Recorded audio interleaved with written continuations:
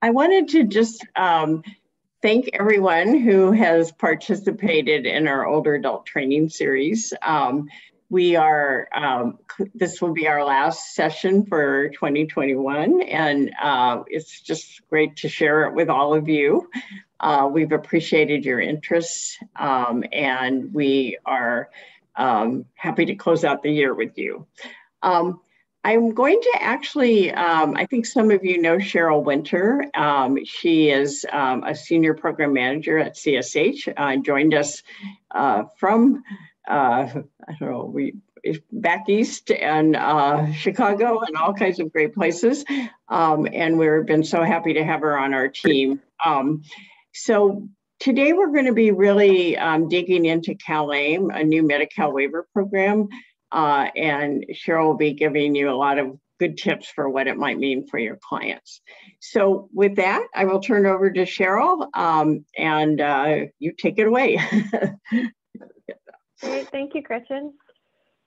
First of all, just thank you all for being here and starting your day with us. I was able to join a few of the prior trainings and discussions that you had together, but not all of the series, so I'm thankful that this session, like the others, are recorded, and we are working to make sure that we have links to all of the training series so that you can access and share with your staff.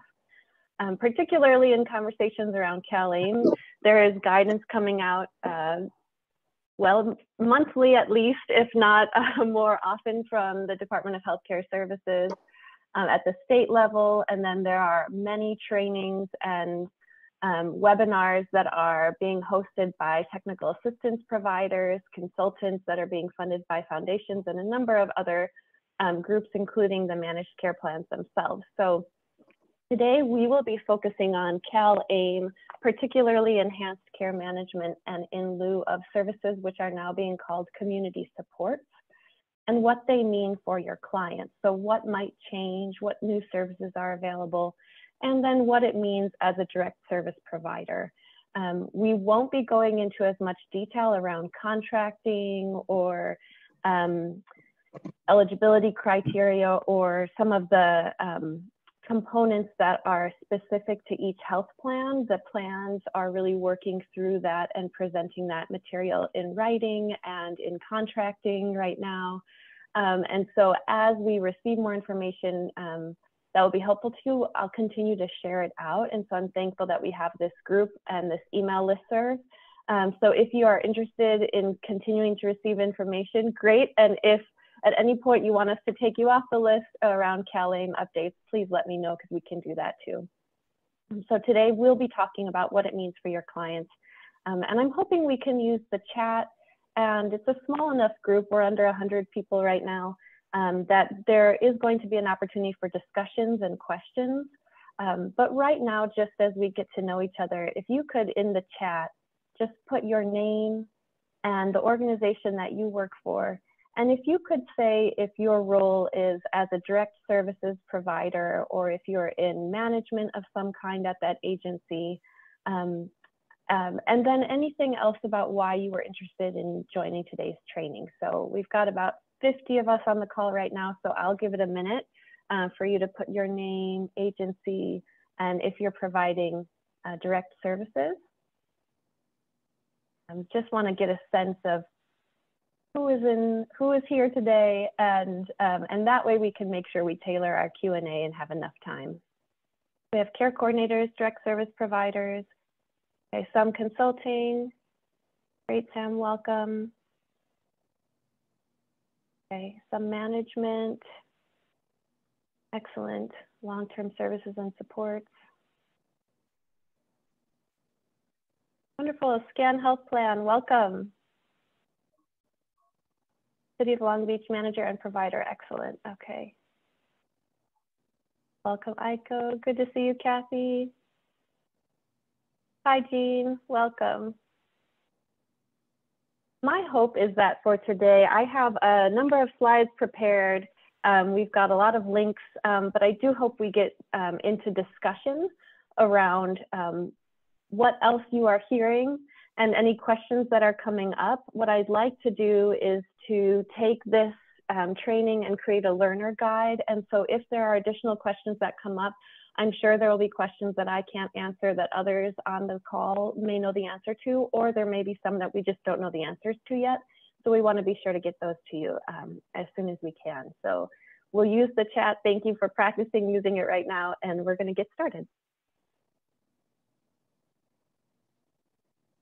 Okay, so this has been a multi-part series, so I'm not going to go into who CSH is as much as just some of the services that we provide and a little bit about my background. So CSH, we are a national nonprofit. We also have local offices across the country, and Los Angeles is one of those offices.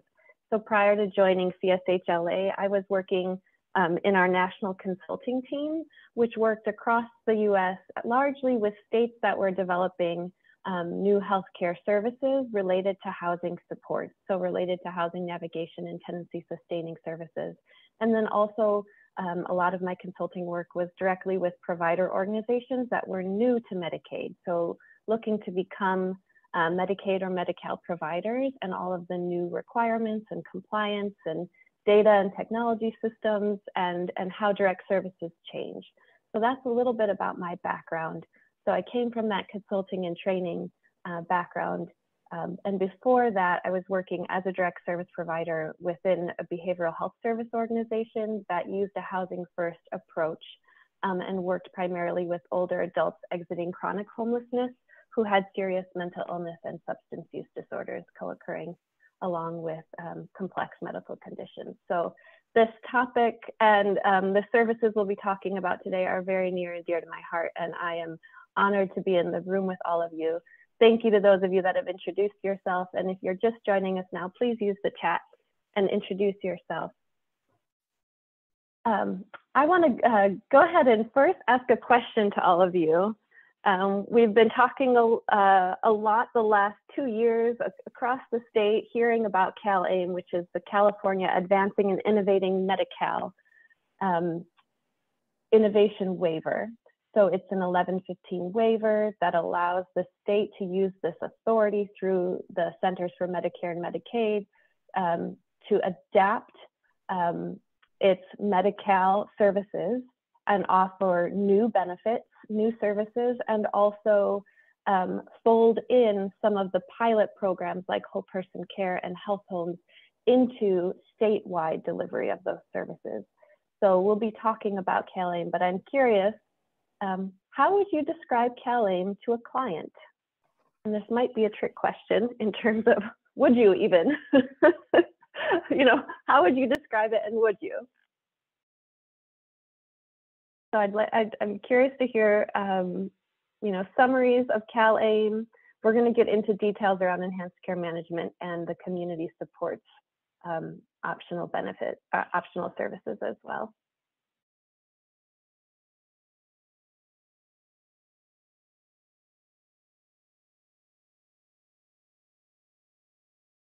I'm waiting to see in the chat if anyone wants to take a stab at describing CalAIM.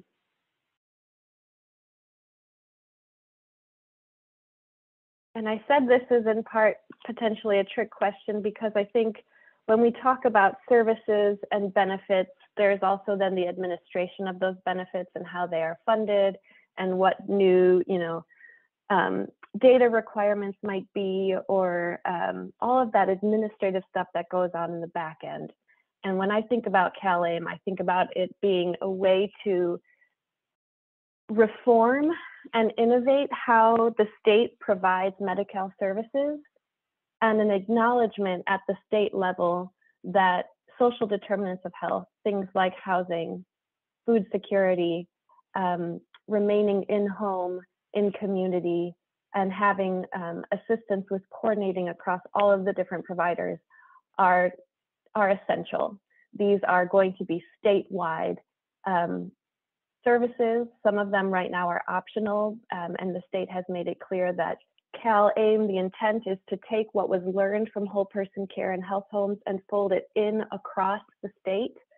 So in Los Angeles, whole person care and health homes were a part of our county, but in some counties, they didn't have either. In others, they may have had one of those programs, but not both. And so this is an opportunity for the state to use managed care, medi-cal health insurance programs to implement these social services. There are target populations that CalAIM prioritizes, and so we'll be talking about those target populations in a little bit more detail and how the state plans to roll out serving those target populations and the timeline for that. And there are a number of new ways that the state is paying for or increasing flexibility to incentivize and build provider capacity. So many of you have been advocating for a benefit at the state level that would be for housing related services and supports. And CalAIM gets us one step closer to that, in that it is beginning to grow the network of providers across the state that can that weren't, previously weren't enrolled as medi-cal providers, but were providing essential community services, particularly those related to housing supports, food security, medically tailored meals. And now these are providers that can be in network, contracted with the various health plans across their county. I have this slide twice in the deck because I'm going to be referring to a number of existing documents, websites. Some are directly from the Department of Healthcare Services. There was new guidance that came out just yesterday related to data requirements. Last month, we had more guidance coming out related to payment. So there are regular updates coming out from the state, but then there are also a number of publications that help to explain CalAIM. So I'm hoping that in today's presentation and discussion, we'll be able to focus primarily on how CalAIM and enhanced care management and community supports impact your clients and impact you as direct service providers. Please send any questions into the chat, and if we don't get to those questions, we'll make sure to include them, and we are recording today's session.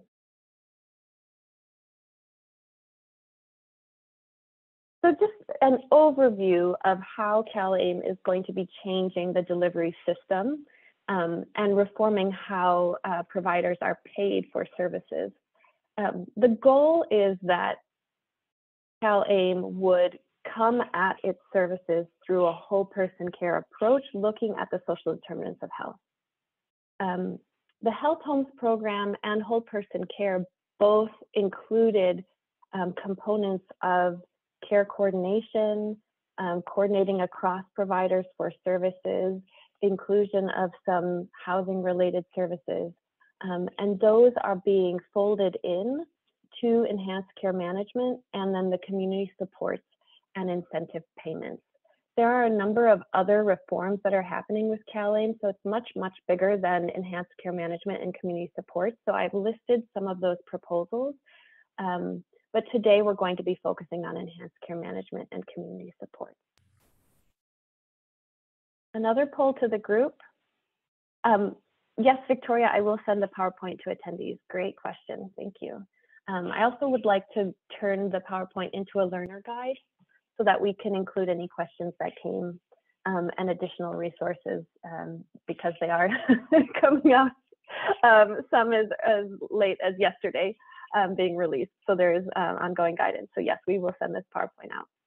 In the chat, if you could tell us, is your organization in process to become an enhanced care management or community supports provider? Love to see if you are in process right now, and if not, we'll talk about what these changes might mean for your clients and why you may be interested in looking into the provider certification processes with the health plans, since there is a rolling application process. Very in process. Anyone else right now considering becoming an enhanced care management provider or a community supports provider? Processing considering it. Yes, Christine, I hear you about the compensation rates. I think it's very wise to be if you're not already a medi-cal provider and don't already have all of the systems in place, it makes sense to be considering what the real costs will be for your startup.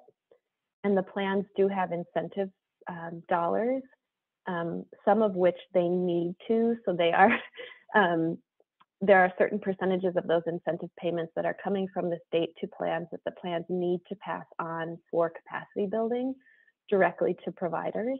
And then there is a 30% of the incentive payments where plans have a choice of how they're going to use those. So not in a formal process, looking for more information, great.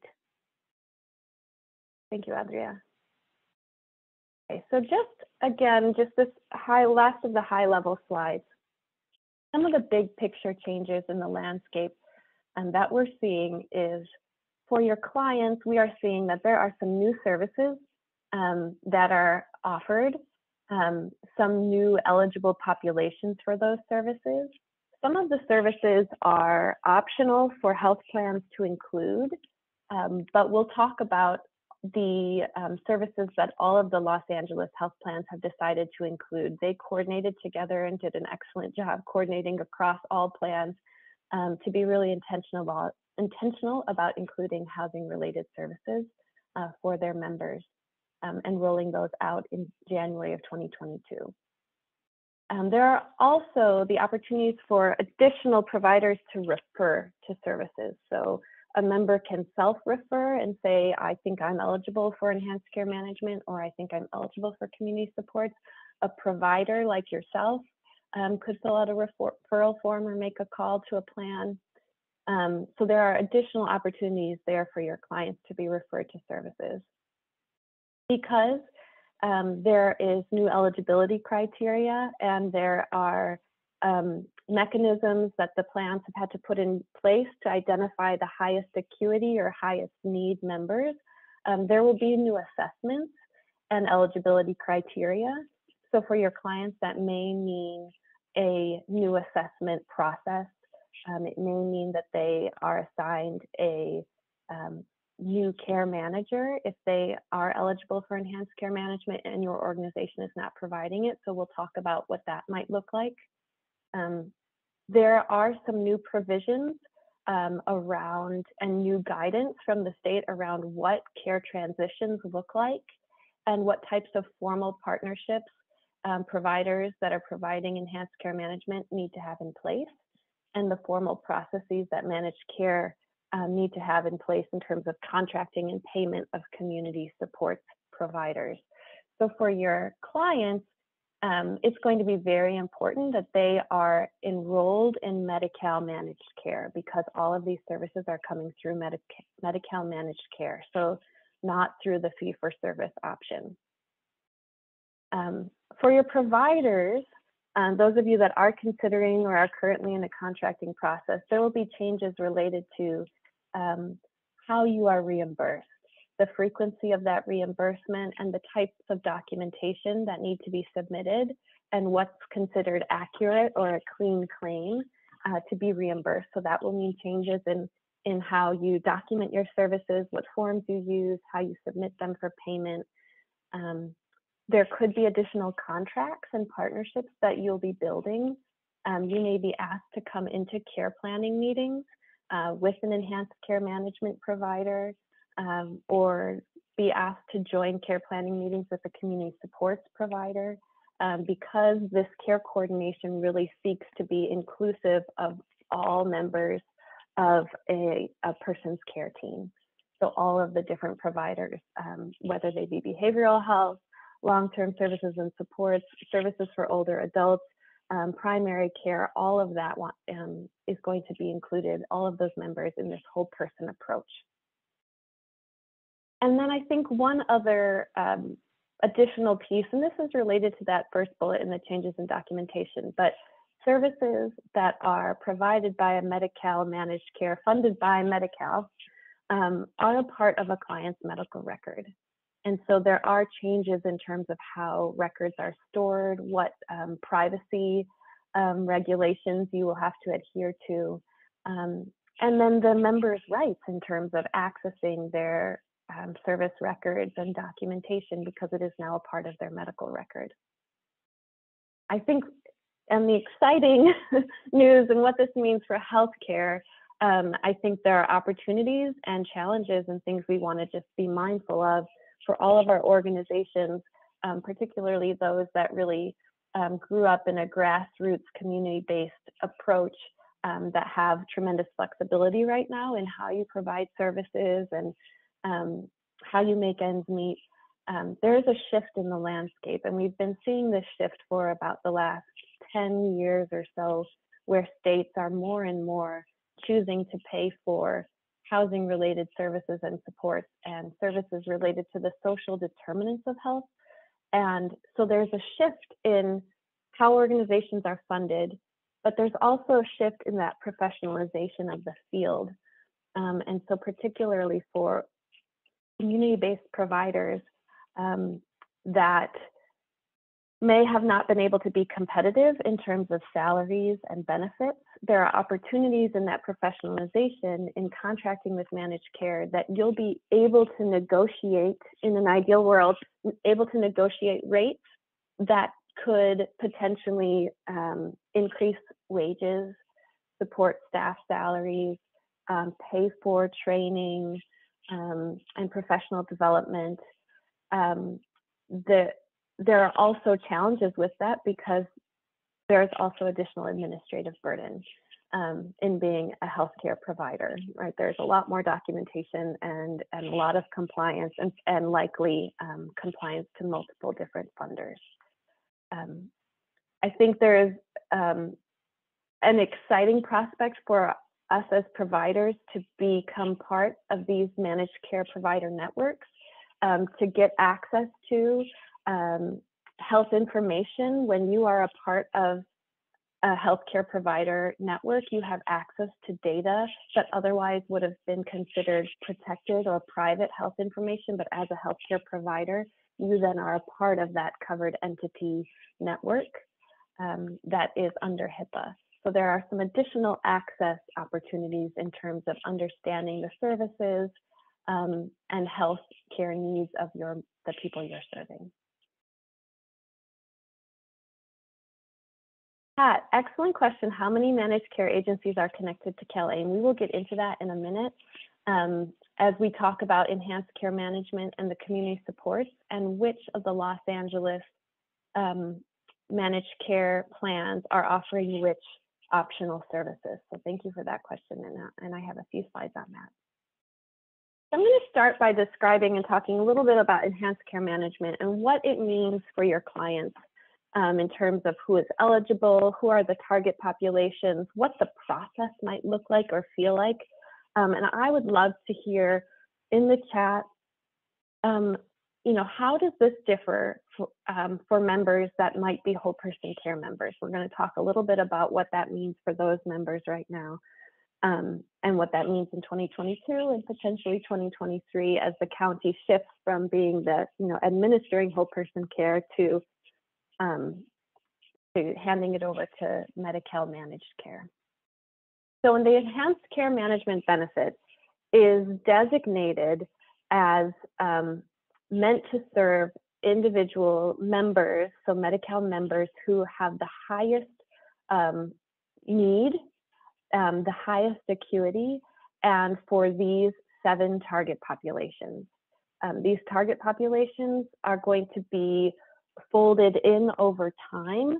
And so we will talk a little bit about who the plans will begin serving January 1st, 2022, and which of the people that you work with could be eligible for enhanced care management right away, and who might be folded in over time. This is, a new way of delivering services for the plans, and there are a lot of new requirements, so they have a period of time to roll out these services to different target populations. I want to highlight this 1 to 3%. So for the highest acuity members, this enhanced care management benefit is a care coordination benefit. So it's a coordination of services where a member would have a lead care manager that is, a staff member at an enhanced care management provider agency that agency will be contracted with one or more managed care plans, and then that lead care manager will be responsible for coordinating the care for that member.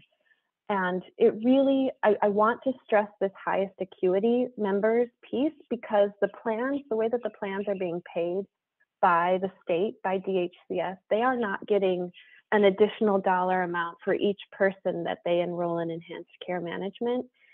They are instead being paid a capitation rate, meaning, you know, a dollar amount for each one of their members served overall across the county.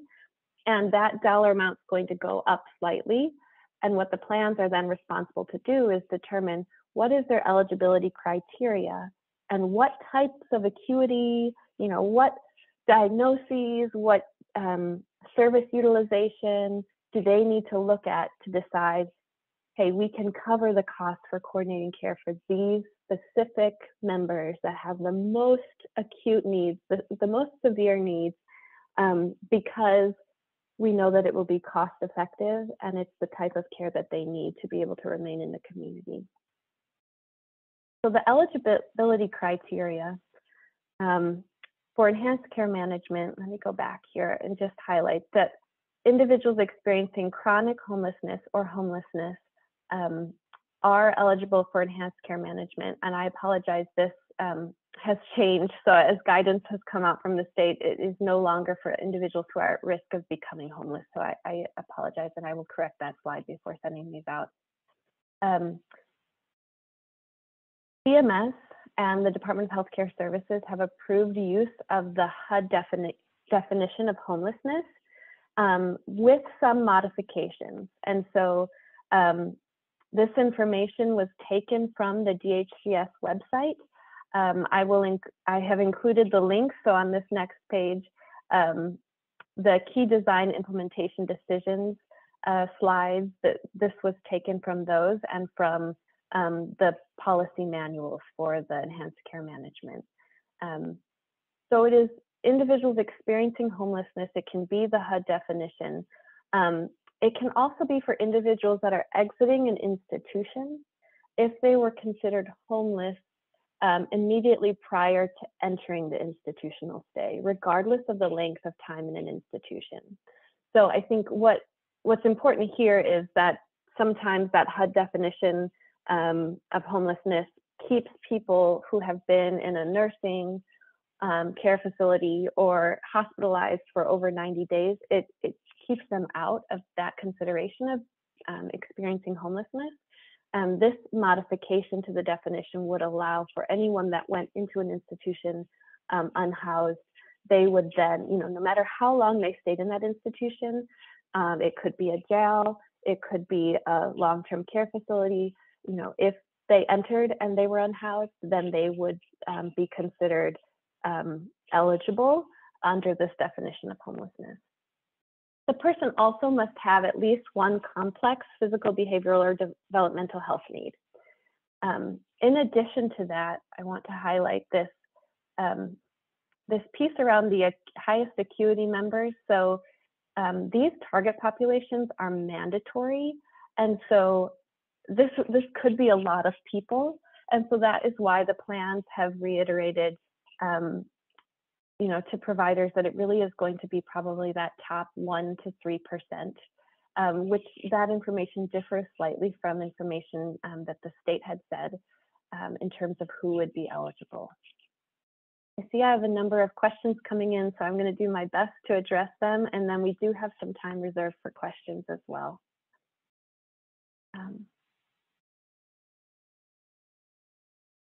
Okay. So Lana, thank you. It is likely that significant numbers of people currently enrolled in whole person care and health homes program will not be eligible for enhanced care management. Are the health plans responsible for finding alternative services for these individuals? That's an excellent question. So actually the county recently did, the Department of Health Services recently put on a webinar where they explained in collaboration with the plans, I think there was a lead member from the Safety Net Initiatives at LA Care that co-presented with Clemens Hong on the transition from whole person care to enhanced care management, that it is likely that not everyone will be eligible for enhanced care management. That being said, everyone from whole person care will be transitioned into enhanced care management initially, and then the plans will need to reassess for eligibility. So this will take some time.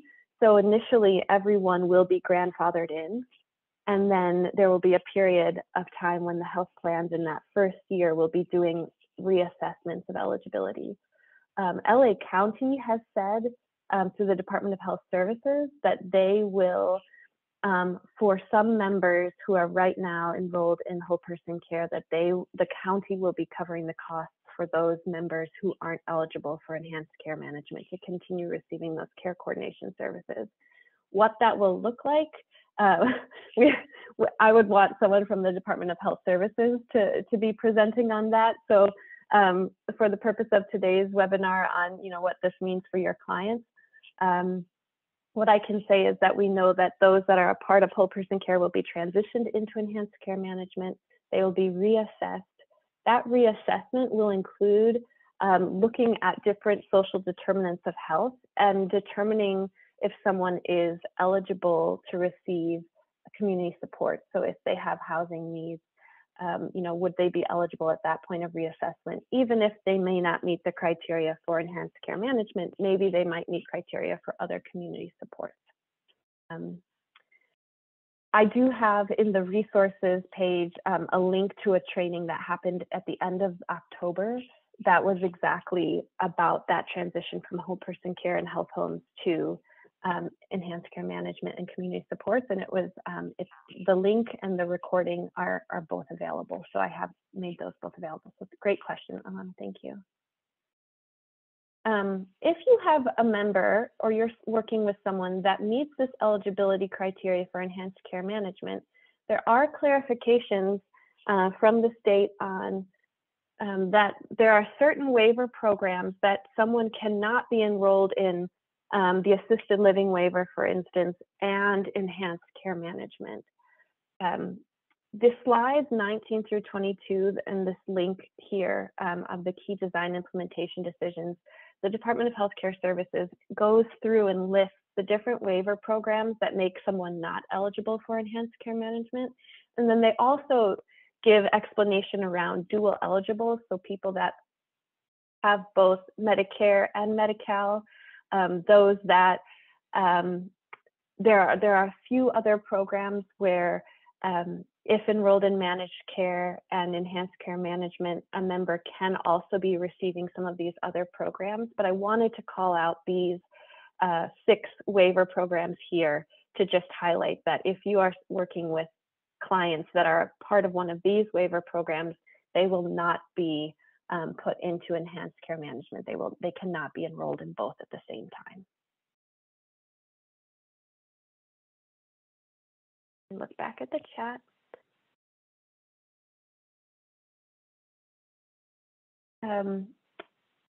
Carrie, I'm going to address your question in just 1 minute. So I'll first talk a little bit about the rollout.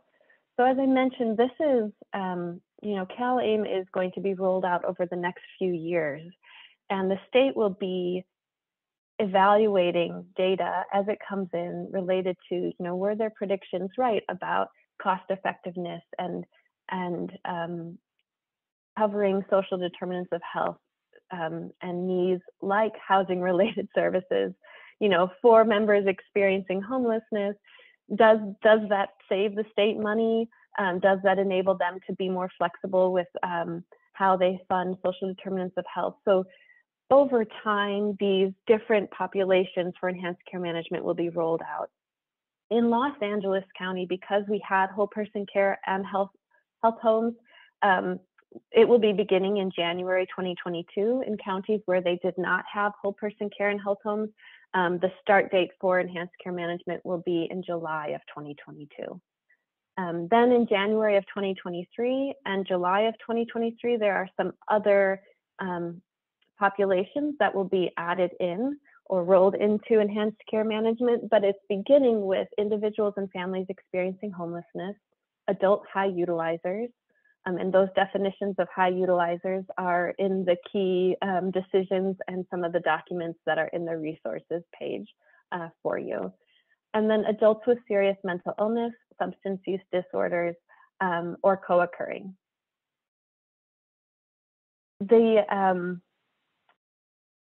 If someone is at risk of institutionalization, those individuals at risk of institutionalization with SMI or SUD with co-occurring chronic health conditions, they will be eligible for enhanced care management. So just in looking at this list, many of you that are serving older adults, thinking about individuals transitioning back to the community who are involved in the justice system, the eligibility for enhanced care management for those individuals will begin in January 2023. Right now, if you are working with individuals that are exiting institutions that are justice involved, the health plans are required to do screenings and to enroll people exiting the justice system into medi-cal, and to do those assessments as they exit jail or prison to assess for community support. So if someone needs those housing related supports or medically tailored meals, and to make sure that they are enrolled in medi-cal. However, enhanced care management will be available to those individuals beginning in January 2023. If they meet one of the definitions for the other, experiencing homelessness, or they're a high utilizer, then they may be able to be eligible in January 2022. Okay.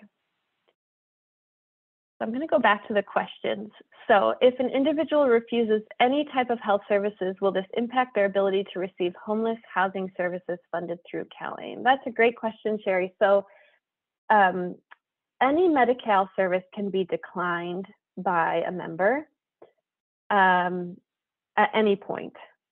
Someone can say, yes, I want to be referred to enhanced care management or referred to a community supports like a housing navigation or tenancy sustaining services. And then when they get to the assessment, they could say, no, I don't want this. They could make it through the assessment, start the care planning process, and then decline services. So at any point, a member, a Medicaid, Medi-cal member has the right to decline services. I would say that one of the biggest reasons that that managed care looks to contracting with community support providers or with providers that work in the community is because of the connections that we have in terms of how we engage with people experiencing homelessness, how assertive and proactive and tenacious we are, and that outreach component and really being able to explain what the benefits might be of those services is going to be really important in helping people understand why they might want to go through this process of being referred for something, having an assessment done, sitting in a care planning meeting in order to have care coordinated and to meet their healthcare needs. Enhanced care management is, I would say it's a robust in-person care coordination service. So it is a benefit. So when the plans determine who is eligible, they are having to set that acuity, those acuity levels pretty high, because as a benefit, anyone that meets the eligibility criteria that a plan sets, the plan needs to offer those services to that person. So enhanced care management is a benefit, meaning it's an entitlement that people have a right to if they're eligible. Community supports, on the other hand, these are optional services that managed care plans can choose to provide. Once they set the eligibility criteria, they do need to offer them, but they are not considered a benefit or an entitlement. So at any point, the state could change, things could change, and it's not considered something that is guaranteed as a benefit. An enhanced care management service provider could be assigned, you might be working with a client that is assigned to enhanced care management provider, and so they may now have a new lead care manager that is reaching out to them to do an assessment. if you are not looking to provide community supports or to be an enhanced care management provider, you still very much have a role to play in supporting your clients, largely in that assessment process, in that care planning process, in coordinating appointments and care. You can be involved to as much a degree as the client wants you to be included. I would say that it can be very helpful for you to be included in those care planning processes, in the assessment process. You can be a referrer. So anyone that you're working with that you think might be eligible, there might be a chance that they could meet that high acuity. You don't need to decide that, right? You can make the referral, and then the managed care plan is going to be responsible for overseeing that someone do the assessment.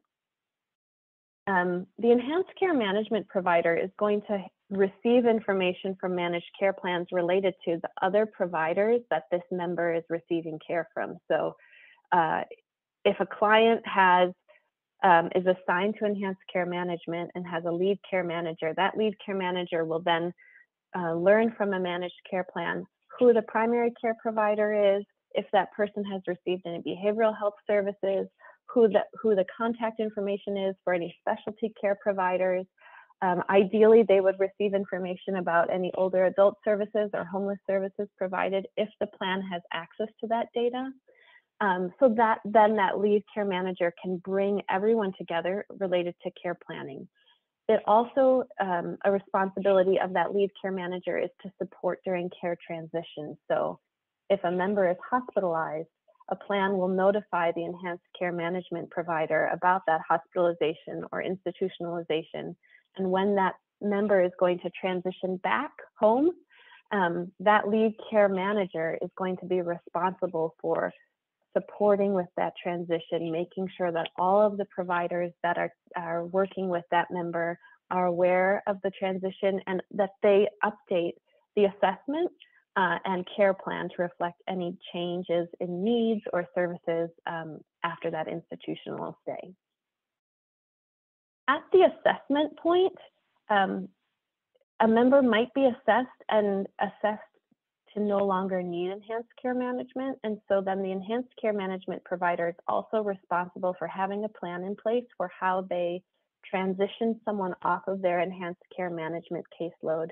So termination or graduation. So termination could be a member says, I don't want to do this anymore. Or it could be that they no longer meet the acuity level criteria, and so they no longer are eligible for enhanced care management. If that is the case, your role as being a part of that warm handoff or transition is going to be really important as well. So I think even if you're not right now considering providing enhanced care management as a provider, know that many of the people you're working with may be eligible, particularly those that meet that high acuity criteria, that have complex care needs and serious mental illness and are experiencing homelessness. I'll look back at the questions. Internal referrals for individuals. Yes. So you will be able to do referrals for individuals to participate in enhanced care management. Those referrals are going to go, it will be very important that you are keeping track of which health plan that client is enrolled in, because the referral process could look different for each health plan.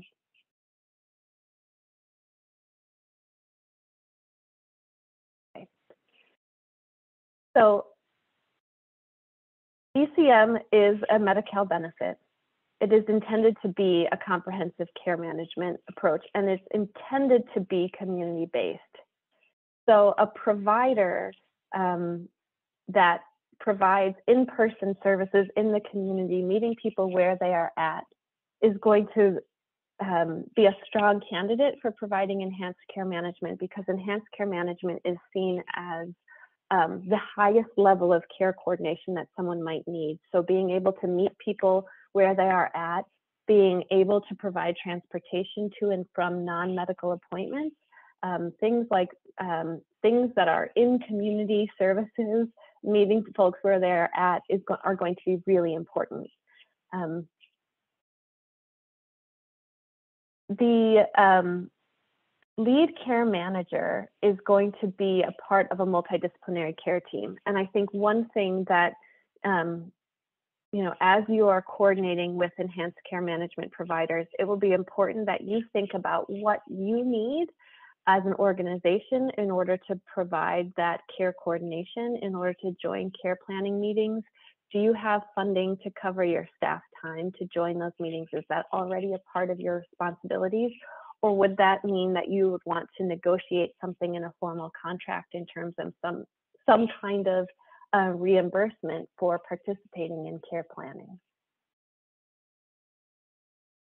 The lead care manager is also going to be responsible for coordinating community support. So if you're not an enhanced care management provider, but you are working with clients that may be eligible for community support, that lead care manager is going to be coordinating with you. So if you're interested in contracting with a managed care plan or multiple plans for providing any of the housing related services, housing deposits, any of the community supports, that lead care manager will also need to be in coordination with you, and the enhanced care management provider is expected to have formal contracts in place. Providers of enhanced care management and providers of community supports are going to be required to have a national provider identifier number. It's called an NPI. This is something that's required across the country for anyone that is a Medicaid provider. I think this is the first step if you are thinking about contracting or thinking about wanting to provide these services at some point in the future. Getting started on an NPI, getting your national provider identifier number is going to be a good first step. And on September 29th, DHCS released guidance that was called the National Provider Identifier Application Guidance. And so I've included that link as well in the resources page. Okay, I want to ask all of you, since we have a mix of folks on the line, those that are providing services directly, those that are, we have some health plans on the line, we have some consultants on the line. I'm curious what you are hearing about whole person care enrollees, and if you have anything that you'd want to add to the information I shared. DHCS's vision is that enhanced care management and community supports build upon the whole person care pilots and the health home program pilot, and they want to make it statewide. So the intent is not to leave anyone behind. I think the challenge here is ensuring that it can go statewide while still providing a high level of care coordination. And so the eligibility criteria may be moving to a more acute subgroup of people. We have heard again from the county that there may be some members who are on whole person care right now that when it ends December 31st of this year, that the county would continue to pay for those services even if the person is not eligible for enhanced care management, but it will take some time for plans. Want to be seamless transition from county to health plans. Anyone else have anything that they wanted to share of what they're hearing about what this means for your clients who are right now enrolled in whole person care?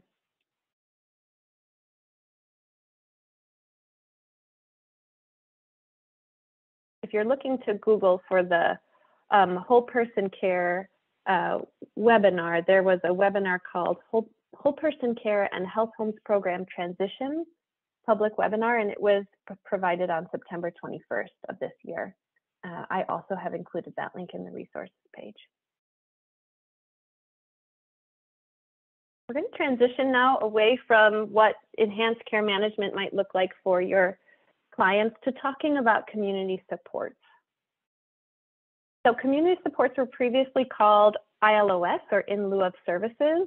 The name was changed to community supports in order to better reflect the intention of DHCS in wanting to acknowledge the role of community providers and acknowledge the importance of the social determinants of health in medi-cal members' well-being. Also, the term community supports has been used by a number of states that did add housing-related services as a benefit. So if the state wanted to transition from community supports being an optional service that plans could choose to offer, if they want to transition that into something that is a statewide benefit, you know, in a few years after they've seen some good, you know, knock on wood, some good evaluation data, community supports is a term that's been used and accepted by the Centers for Medicaid and Medicare as the term that's appropriate for these services. And there are billing codes that go along with it. There are 14 services that health plans can choose from. And so I'm going to, in a minute, show the services that right now the Los Angeles County plans have committed to providing in January of 2022. But it is important to point out that plans are able to add to their community support services every 6 months. They have the option to enroll providers over time. So if you're right now still just feeling out if you want to provide community support, great, that's not too late. And you know, over time, plans may be continuing to add to their provider networks, grow their capacity building and support for providers that may need a little bit more support in making that leap to becoming HIPAA compliant and having the right data systems in place. It used to be called in lieu of services because these optional services are required to have a cost-effective component. So a medi-cal managed care plan can choose to provide community supports to someone if they have certain medical needs, and it's more cost-effective to provide a community support from this list rather than a more expensive medical service. So community supports could be a housing deposit that a plan pays for, you know, a security deposit or, you know, moving costs, rather than keeping someone in a hospital overnight stay where they no longer need that level of care.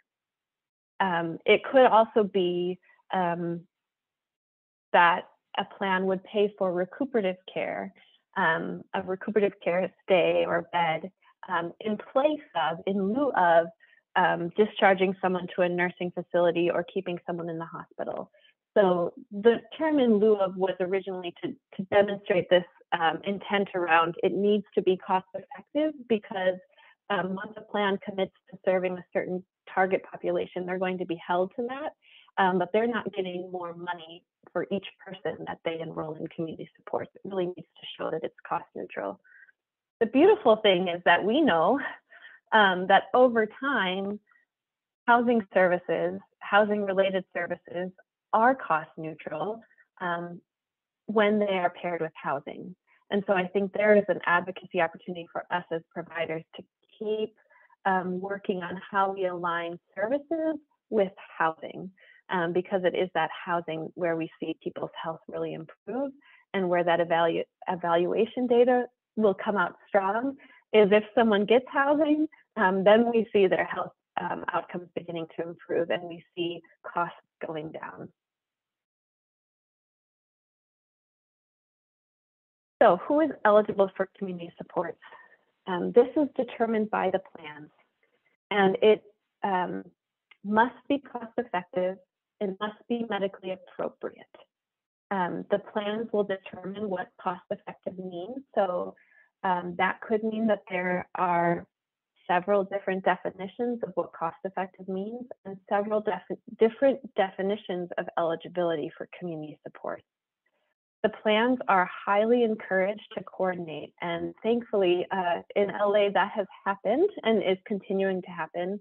And so we saw, you know, of those 14 community supports that plans could choose to add, these are the supports that right now have been communicated to us that will be provided starting in January 2022. That's not to say that at some point Anthem or HealthNet or any of the plans might choose to add another one that right now doesn't have an X on it. But I highlighted the 4 services that all of the Los Angeles plans have said they want to provide. Housing, tenancy, and sustaining services.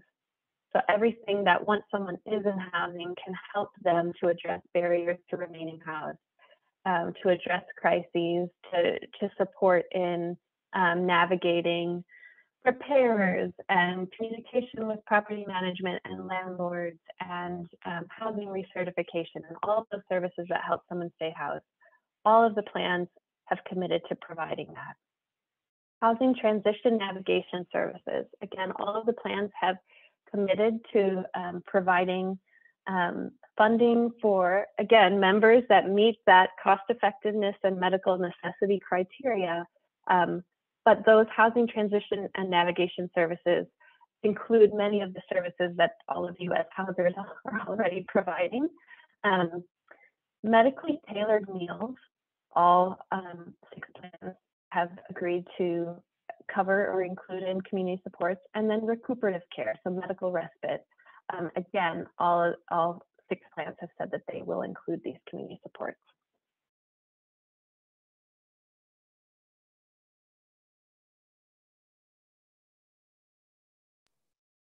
Thank you, Aiko, for adding in about SCAN. That's great. I realize I may have muted myself unintentionally, so I hope everyone can hear me now. I'm not sure how long I was talking muted. Okay, so these other services, housing deposits, you can see Anthem Blue Cross and Blue Shield Promise both said that they would add those. That's not to say that others may not. Over time, the plans will have opportunities to keep adding community supports or to make changes to their community supports. But I wanna, in our last 30 minutes together, have some discussion around the housing tenancy and sustaining services and housing transition navigation services. So I'm going to briefly review what they include, and then I want to have some discussion around, how is this different from what you're providing right now? Do we have a sense of how many clients you're serving right now might be eligible for these services? And then what can you do if you're not looking to be an enhanced care management or community supports provider? How can you still support your clients? Okay, so the Department of Healthcare Services has outlined, under each of these community supports, there are specific activities that are permissible. And so this housing transition navigation services includes these 14 or 15 services. And I wanted to give you a minute to read. You might have to, go full screen so you can read this, but give you a minute to read this and see if there's anything right now, if you are a homeless services agency, anything related to housing navigation that you're doing right now that's not on this list. And I'll give you a hint, there is at least one thing for most organizations. But I included this list of 15 services because I wanted you to see, that the state is really taking it seriously, that, housing transition and navigation needs to include things like helping someone to complete housing applications, helping them to get the right documentation that they need. And that could involve driving someone to Social Security office, getting their birth certificate, looking up their previous rental history if they have one, if they have that, identifying and braiding resources. So identifying if someone is eligible for any coordinated entry, if they are eligible for housing and coming up on the list soon, making sure to identify those resources and align them. And then also thinking about any additional moving costs. So, 2 of the plans said that they will include housing deposits. We don't know the eligibility criteria necessarily for who would be eligible for housing deposits, but part of this navigation service is also navigating all of the different funding streams. And so that's something that many of us already do. One thing that is not on here that I do want to point out is outreach. So the times when you are going to meet a member, meet a client who is maybe living on the street or in a shelter, and maybe you go to find them and they're not there.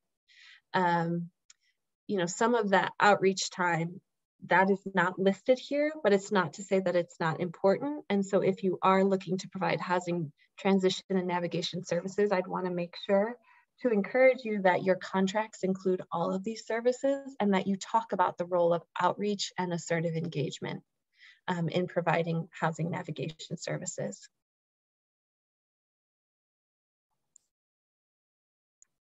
Housing tenancy and sustaining services. There are 13 services here.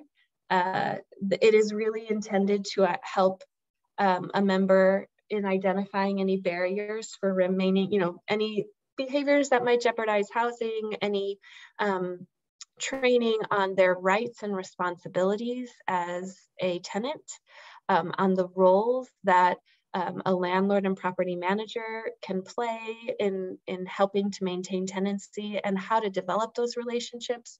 And then also assisting with all of the different community resources. So with benefits, with recertification, with continuing to work on the individual's housing crisis plan. These are all a part of this housing tenancy and sustaining services. I have not heard in LA County about any plans saying we'll pay for numbers 1, 7, and 12, but not the others. But I have heard that in some other counties. So just something to be mindful of, that, you know, for your clients, we really want, if someone is eligible to receive housing tenancy and sustaining services, we want to ensure that they are eligible to receive all 13 of these services and not just a handful of them.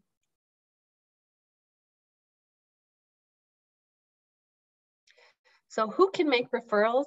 You can, the member can, any other provider organization can, the managed care plan can.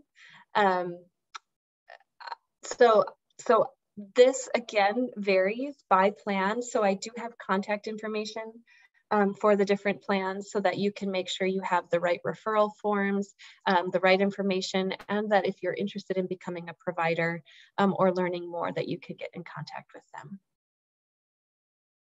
So if you are wanting to become a provider or to reach out to the plans, there was a webinar held on August 9th that was put on together by all of the plans in Los Angeles. And so here is contact information. You'll see that this, in lieu of services, which is now called community supports, the plans came together to create one application for provider certification, which is the process that a provider has to go through to become a Medicaid provider. They have to be certified by a health plan. And they decided to use the same certification tool. So they coordinated together, but that tool, after it's completed, needs to be sent to each plan individually, and then each plan will communicate with you about a contract and any feedback they might have. So the plans are working to coordinate together, and I'll say that this deadline of Friday, September 3rd, this was for community support providers that would want to go live providing services in January 2022. That said, I have heard from all of the plans that they are interested in growing their networks and that they may add additional services or additional providers. So if you're interested, it is worth reaching out. Yes, and kudos to the plans for coordinating and streamlining the process. I have to say there's so much new guidance coming out from the state, and the plans have to react really quickly. And so there's a lot, it's a lot right now happening. And I am comforted by the fact of this sort of slower rollout through 2022 and 2023. Okay, we're going to get into discussion. And thank you, Aiko, for updating on SCAN. We'll start serving in January 2022 as well. And I will update my slides before I send it out to the group to include that information. That's really helpful. There are opportunities and challenges that we're seeing with community supports. And so how that impacts your clients.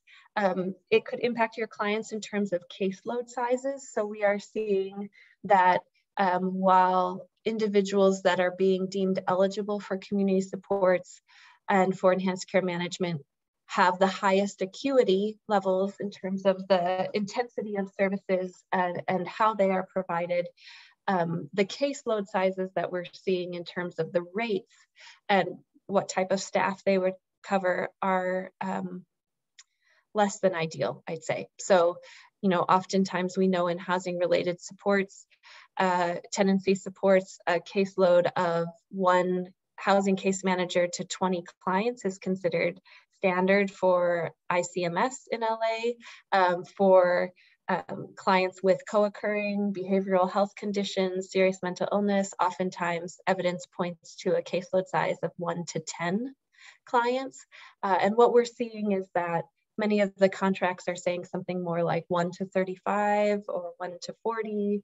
And that's partly because of the way this rate structure has been presented. I will say that there are incentive dollars that the plans will need to pass on related to capacity building. Some could be related to startup costs.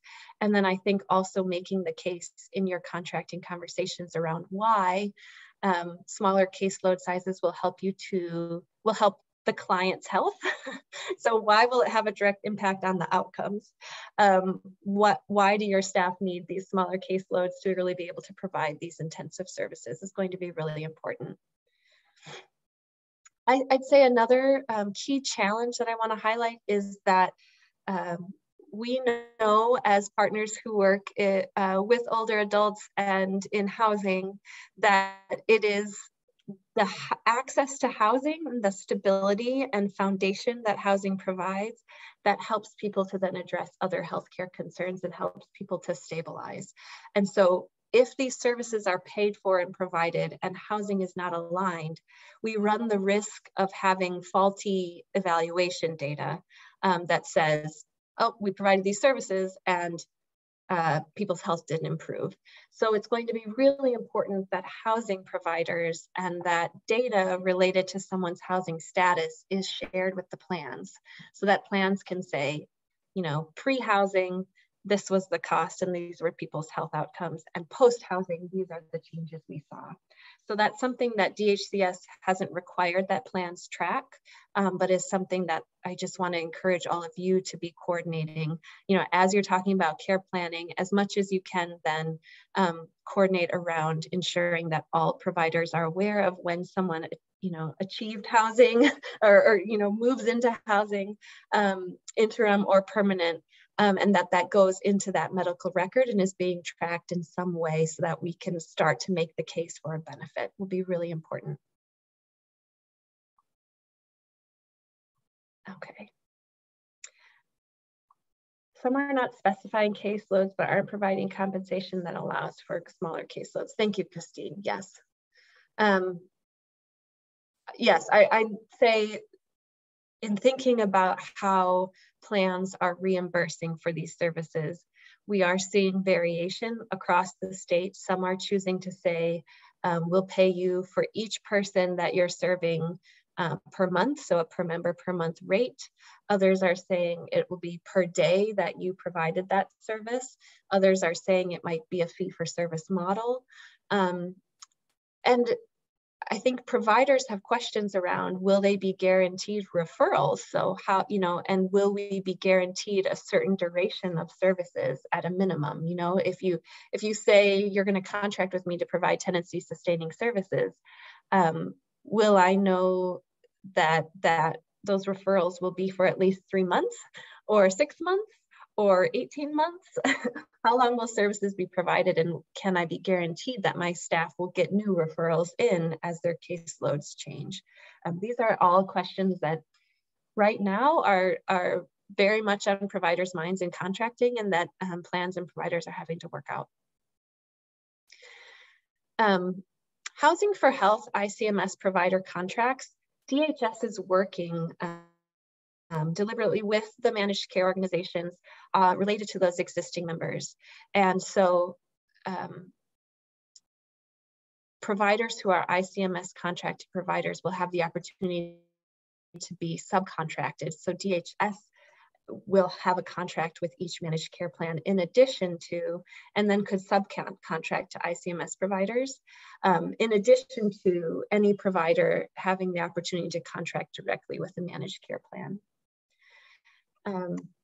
The county will cover costs, as I said, for whole person care enrollees that aren't eligible for ECM in 2022. I have not heard the eligibility criteria or any timeline in terms of for how long that will be, and is it for everyone or some of the folks that run whole person care, and how that will be rolled out. But that has been talked about and is being thought about. We are seeing that providers that have the capacity to do both community supports and enhanced care management are those that right now are most likely to contract with plans. There are concerns around startup costs. And so I think when we talk about what the total cost of care is, we also want to be thinking about what does it cost to hire staff that you may not get reimbursement for several months. So do you have a line of credit to pay for staff salaries, or who is covering those startup costs? Can it be a loan from the managed care plan, or can that be part of the incentive payments? There are a number of questions that remain related to that.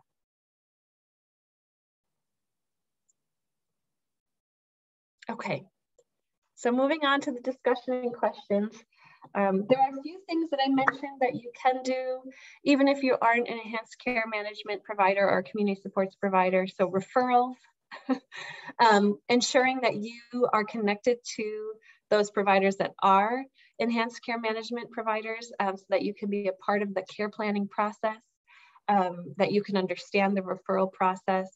If you are thinking about contracting, looking into getting an NPI number now.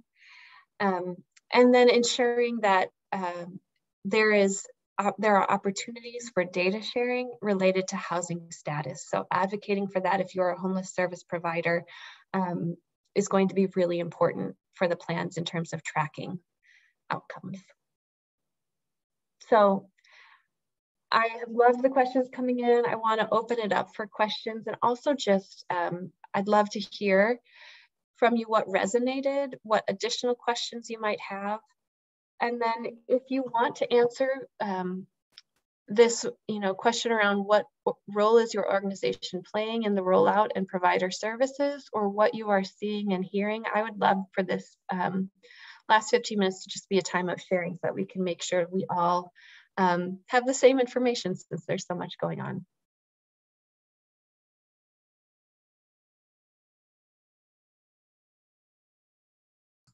Are we?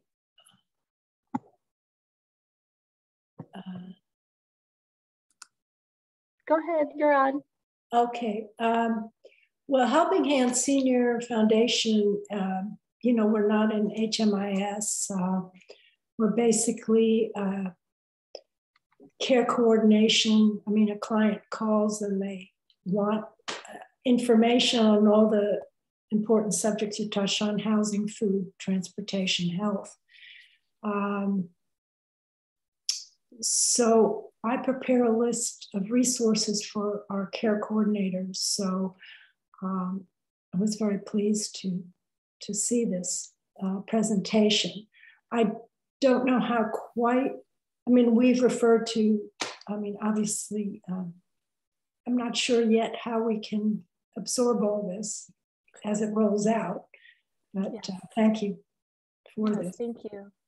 And I do want to say, the resources, there's a lot on DHCS's website, but there are a number of technical assistance providers and consulting agencies that have been funded by the California Healthcare Foundation to help with just making sense of CalAIM.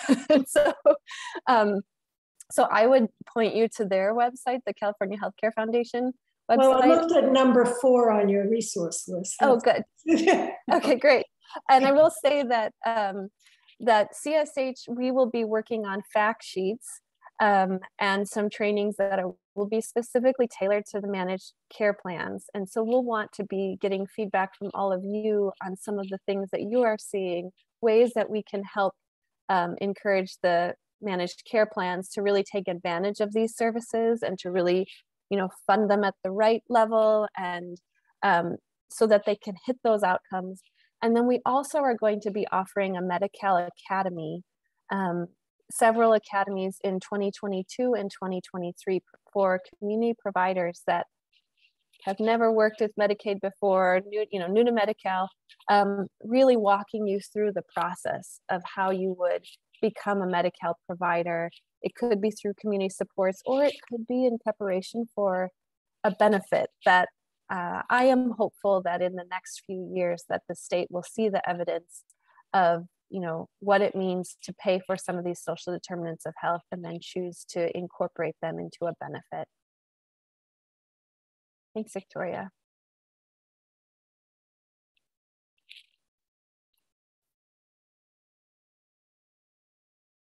Thank you, Adria. So helpful to understand this policy rollout. Hopeful there will be awareness of the growing aging and disability resource centers in the state to enhance. Yes, yes, thank you very much.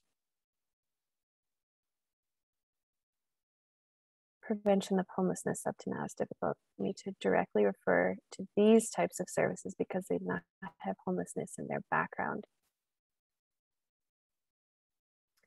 That's a good point, Catherine. So let me pull up the slide that shows, so you may be working with members who may not qualify for enhanced care management or community supports related to housing status, but they may qualify. I'm sorry, let me get to the right slide here. They may qualify under some of the other, the other target populations. So I apologize, I'm trying to search out, here we go. So individuals experiencing homelessness are one group. Individuals who are high utilizers with frequent hospital admissions, and that's defined. The state has given guidance in terms of the number of hospital admissions, and then plans have the opportunity to also decide, do we need to go even more acute than that? Individuals who are at risk for institutionalization and eligible for long-term care will be one of those populations that are rolled into enhanced care management a little bit later. And then individuals that right now are in nursing facilities who want to transition to the community. Individuals that have SMI with co-occurring chronic health conditions, they may also be eligible.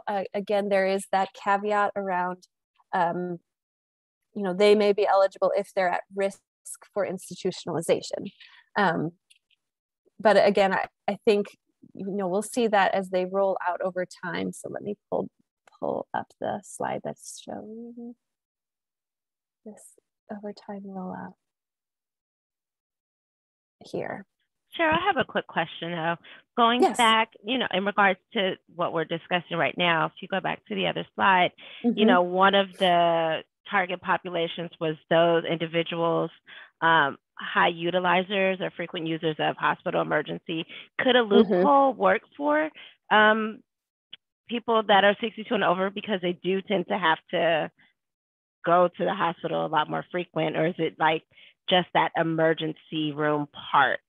Because I'm just like, is there a loophole in that with the older population in that particular part? Yeah, so it's not, I wouldn't call it a loophole, but it could be emergency room visits. It could also be overnight stays, so hospital admissions. Yeah, so that the utilization, and let me pull this screen back up again. Community supports that are related to those housing transitions or medically tailored meals or recuperative care, they will have to be instead of or more cost effective, is a better way of saying it, than another service that they would be eligible for. So let's see, at the Home Safe program, Catherine, if you want to come off mute too, if there's anything else that you're seeing that might make folks that you're working with eligible. But I would say if you're working with seniors that have acute needs, are at risk of institutionalization, have multiple co-occurring chronic conditions. It could be behavioral health, substance use disorders, or medical conditions. Regardless of, their housing status, they could be eligible for enhanced care management and could be eligible for some of those community supports. I see what you're saying. I mean, and I do have one client in particular right now that he's kind of at that high level that you're talking about and would be eligible, except he has SCAN. So we've connected him through SCAN through everything possible right now. But what I'm talking about is I see, as somebody who works with the 62 and over, what I see is clients who are kind of still in the prevention need of things too, that could benefit from being referred before they get to the multiple hospitalizations and everything else. Because my program only lasts 6 months. And of course, they're aging in place and they're determined to stay in their homes, which I'm working to keep them in the housing so that they don't fall into homelessness. But typically now, to get them connected to these programs, they have to have that homeless for a year criteria to even connect. So I can't even connect with these programs right now. So I would say, or is a way to get there before it gets to critical mass. Unfortunately, with that cost-effective piece and it focusing on the highest acuity populations, that preventing homelessness is not, while it was originally a piece of it, those at risk of homelessness, plans, when they read that, had to push back because they looked at their data of just income levels and housing security, the information that they had, and knew that the number of people that would be eligible for it would, how could they make it cost effective with the rates that the state was giving?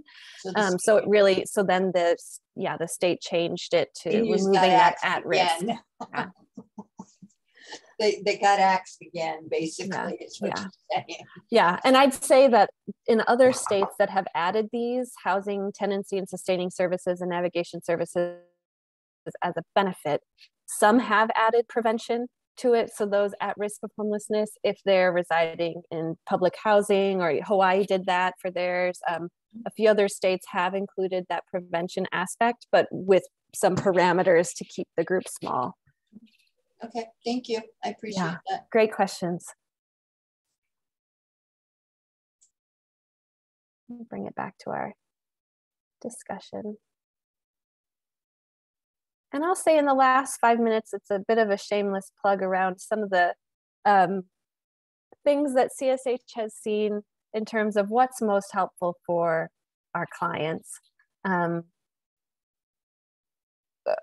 Anytime a state goes through a 5-year innovation pilot program, what it means for the direct service providers and the clients is oftentimes some confusion.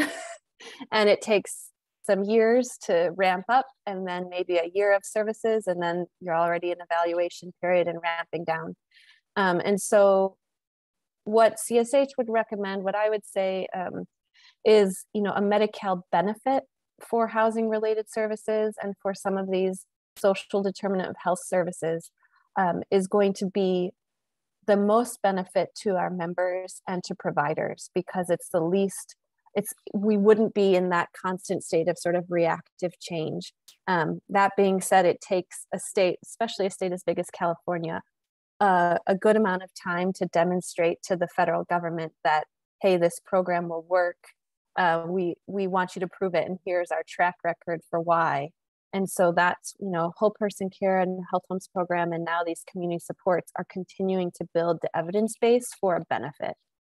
And so we want to just keep that front and center while there's all the chaos going on, that a benefit would be the most helpful to Medi-cal members. It's something then that is an entitlement. If they meet the eligibility criteria, they would be eligible to receive services. And some of these limitations and the variation we're seeing, across plans and across counties would be reduced. Two other things that, the state is interested in understanding how many providers around the state could provide housing related supports. They have an understanding somewhat from the Health Homes program, what we've learned, and from Whole Person Care, and then other coordination efforts.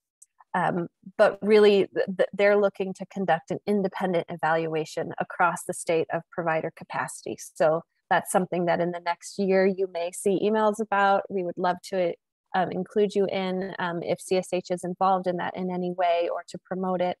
And then the middle bullet point is really around the importance of all of us advocating for what is the total cost, the true cost of providing high quality services at the caseload sizes that we need to really help people get housed and stay housed.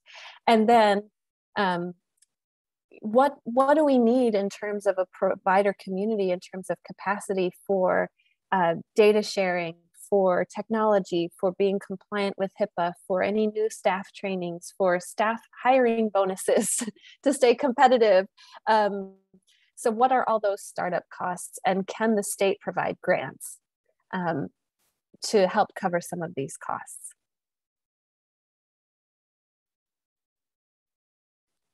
And last shout out is going to just go to some of these resources.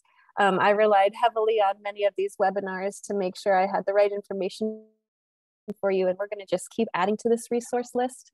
And again, I do want to encourage you to check out the recent, the Ensuring the Uninsured Project did a webinar that was talking about the transitions from whole person care to enhanced care management that I think will be really important for those of you that have clients who are on whole person care. And then also pointing you to this CalAIM Explained, the overview of the new programs and key changes from the California Health Care Foundation will be really important as well. Thank you so much for your time today, for your participation in the chat. Keep questions coming. I'm going to put my email in the chat so that you can reach out directly if you have questions. And Gretchen has uploaded, it looks like, the evaluation form, so would love to hear your feedback on this session. Gretchen, I'll hand it back to you. Well, thank you so much, Cheryl, for making a somewhat complex topic understandable, and for all your expertise and knowledge on this important upcoming program. So we look forward to getting your evaluations back. And if you do have any further questions, feel free to email us. I also wanted to give a little shout out to Holly for getting this all organized and helping us make it a good session. So thank you, everyone. Have a happy holidays. Thank you all. Take care.